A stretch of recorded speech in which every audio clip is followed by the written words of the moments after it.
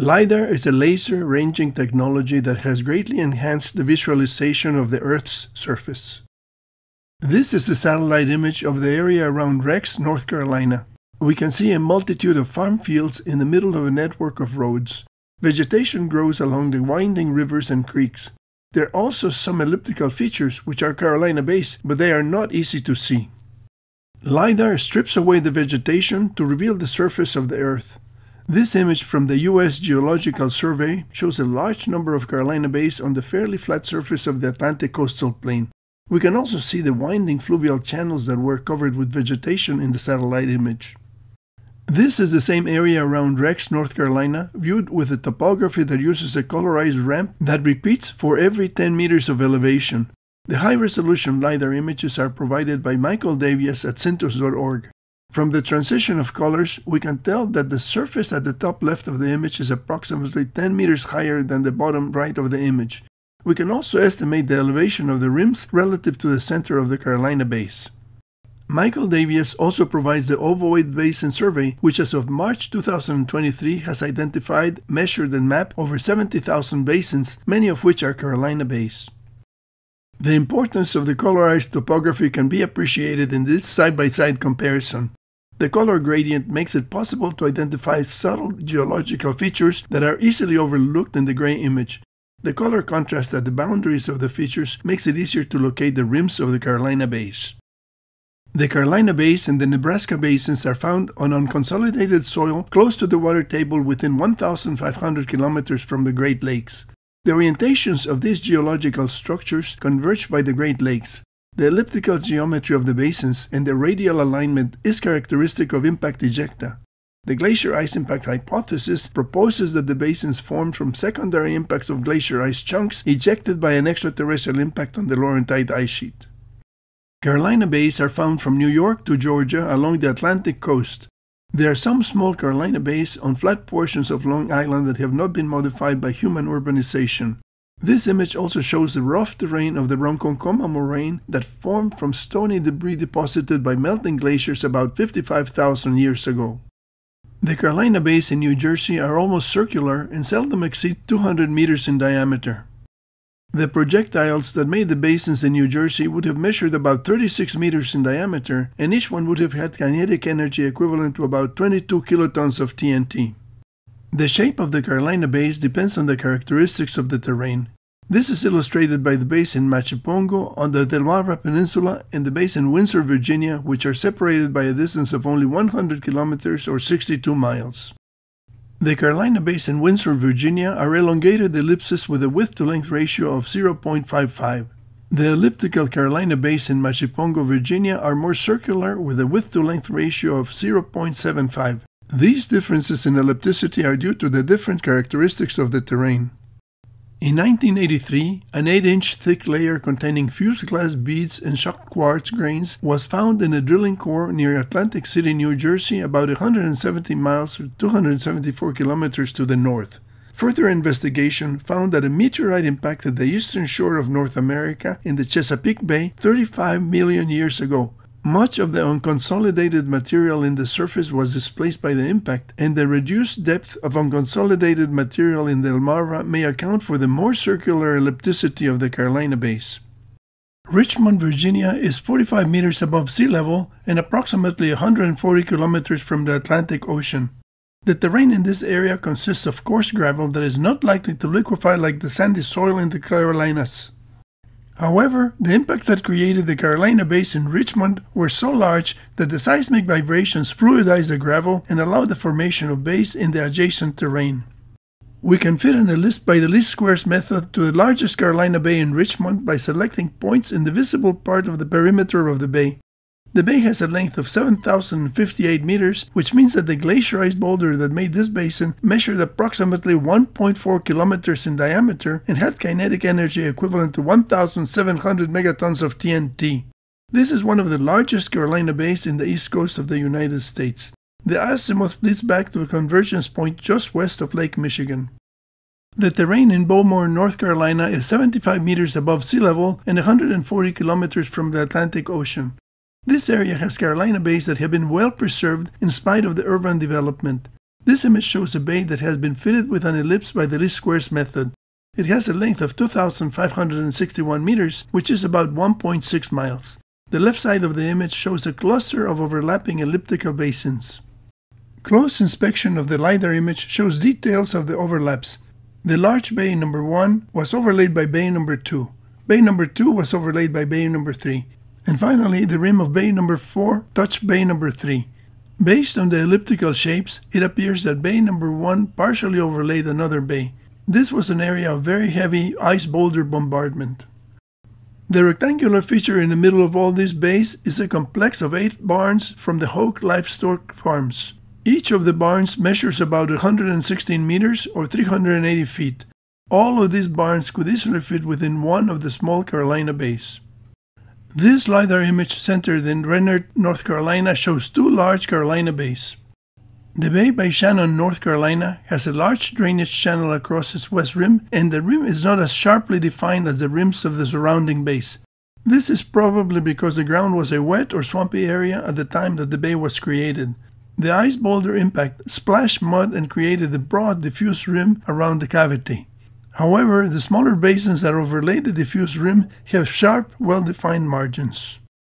The basin by Renard, North Carolina has a sharp rim that makes it possible to fit an ellipse using the least squares method. This basin has a length of 4,247 meters. The National Mall in Washington, D.C., from the Lincoln Memorial to the Capitol could fit within this bay. This Carolina bay is approximately 4 times larger than Meteor Crater in Arizona. In Wilmington, North Carolina, a bay called Blythe Bay has been completely covered by streets and houses. Blythe Bay has a length of 3,084 meters, and in spite of all the changes to the terrain made by human urbanization, LiDAR clearly reveals the elliptical geometry of the bay. There are several features that indicate the order in which this landscape formed. Blythe Bay was created first, and then a sand sheet covered the northwest portion of the bay. A few seconds later, a smaller impact made the 1-kilometer bay that neatly clipped the sand sheet. This pattern of sand sheets overlaying bays, followed by bays overlaying sand sheets, is observed very frequently adjacent to rivers. The sand sheets may have originated from mud splashed by impacts in the rivers that was then driven by the strong winds that accompanied the formation of the bays. 15 kilometers southwest of South Sumter, South Carolina, there is another example adjacent to a river of sand sheets overlaying bays, followed by bays overlaying sand sheets. This is further evidence that strong winds accompanied the creation of the Carolina bays. The orientation of the sand sheets corresponds to the wind direction when the Carolina bays were created. The pattern of the sand sheets over the east coast of the United States matches the circulation of the polar jet stream. 10 kilometers southwest of Allendale, South Carolina, close to the Savannah River, there are many Carolina bays shaped like guitar picks. These basins are not elliptical, but their shape can be explained taking into consideration the terrain on which they formed. This LiDAR image reveals the sequence in which these Carolina bays were formed. Basin number 1 formed first, and its south rim was overlaid by basin number 2, which measures about 3.5 kilometers. Then, basin number 3 overlaid a portion of basin 2. The bottom portion of basin number 3 is still elliptical, and it can be fitted with an ellipse by the least squares method. However, the ellipse appears elongated, as if it had been stretched. The distorted shape of the basins in this area can be explained by noticing that the terrain is inclined and the deformed part of the basins is on the uphill side. The north rim of the basin is 51 meters above sea level, and the center of the basin is at 42 meters above sea level. The terrain beyond the south rim is at 40 meters above sea level. The flat portion of the basin measures 1,230 meters. A downhill impact creates an inclined conical cavity that has a steeper grade on the rear part of the penetration funnel. During viscous relaxation, liquefied soil flows into the rear of the basin, while the whole hillside slides downward and stretches the basin. The central portion of the basin becomes level while the soil is still liquefied. The downhill impact modification can be modeled by tilting the impact target in the direction of the impact during viscous relaxation. The impact of an ice projectile on a viscous target of sand and clay produces a conical cavity that looks elliptical when viewed from above, but the higher part of the impact cavity is modified by the flow of viscous medium into the cavity as the whole surface slides downhill. The area of Bennettsville, South Carolina has a very high density of Carolina bays. The kinetic energy of the secondary impacts that made the basins in this area has been estimated to be approximately 8 megatons of TNT per square kilometer. Such powerful impacts would have devastated the environment. The impacts would not only have killed any animals in this area, they would have crushed and destroyed any remains. The map by Broughton and Weitzel shows the distribution of archaeological radiocarbon dates for megafauna fossils in the United States. The areas with the highest energy of bombardment in North Carolina and South Carolina do not have any megafauna fossils. It is almost as if the megafauna had never been there. This LiDAR image around Govan, South Carolina shows the rough terrain of the Piedmont on the left and the relatively flat terrain of the Atlantic coastal plain on the right. The colorized topography of the South Fork Edisto River shows a gradual change in elevation from the Piedmont toward the Atlantic Ocean. There are a few Carolina bays on the rough terrain, but there are many on the flat terrain. Taking a closer look at the area around Govan, we see some pointed, wind-driven sand sheets.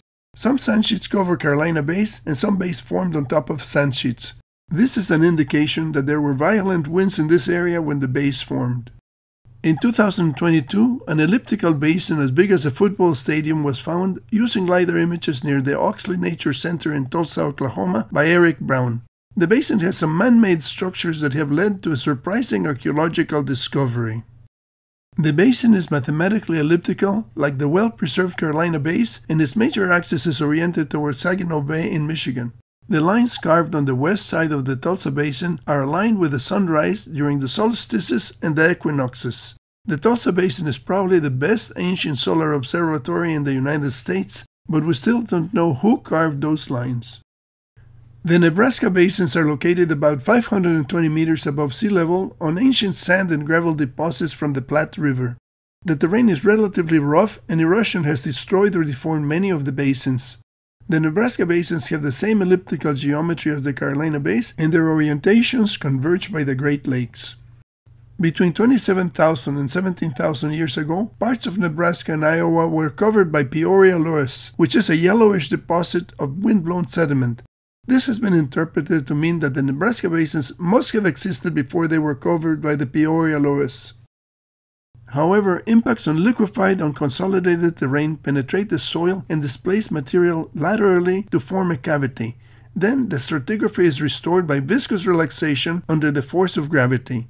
This slide shows an impact experiment in which an ice projectile penetrated the red layer in the target, and the stratigraphy was restored when the depth of the cavity was reduced by flow of material from the bottom up. The same mechanism could have applied to the Nebraska basins. The age of the Peoria loess does not constrain the time of formation of the Nebraska basins by impacts. The choice between aerial or satellite images and LiDAR images is clear. LiDAR provides excellent visualization of the Carolina bays, and the colorized topography provides an extra level of detail that is indispensable for the study of the Carolina bays. The Carolina bays should not be neglected. Ask your geology professors to discuss the Carolina bays because they are the most prevalent geological structures in the Atlantic coastal plain. There's a link to the LiDAR visualization tool in the description of the video. My book about the Carolina bays is available at Amazon. Subscribe to my YouTube channel to be notified of future videos about the Carolina bays and other scientific topics.